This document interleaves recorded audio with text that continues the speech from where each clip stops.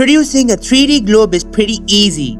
The first step is to import the map of the Earth into the Photoshop project. Double-click the background layer to convert it into a smart object.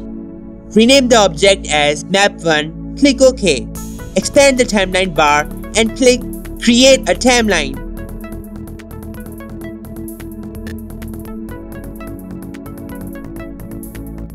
Click the drop-down arrow on the layer 1, enable the stopwatch of the position, drag the pointer towards the end of the clip, drag the image all the way towards the right, close the drop-down menu.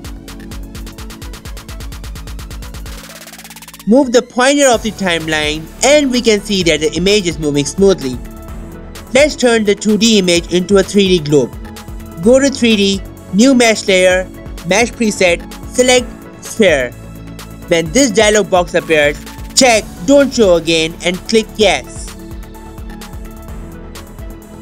Wow, the globe looks so perfect. We can turn this 3D globe in any angle as we want. But remember, every perfect thing has definitely some minor defect just like this. As we move the pointer on the timeline, the image on the globe disappears.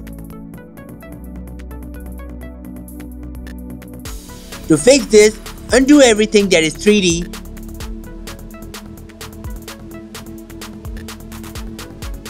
Go to Layers, select the Map 1 layer and press Ctrl and J to duplicate the layer.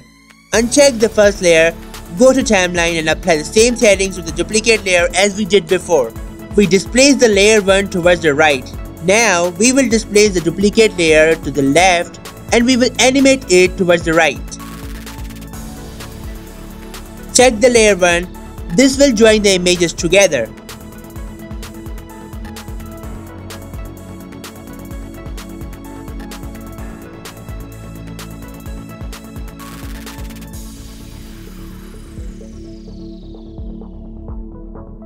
Select both layers on the timeline and go to 3D, New Mesh Layer, Mesh Preset and select Sphere.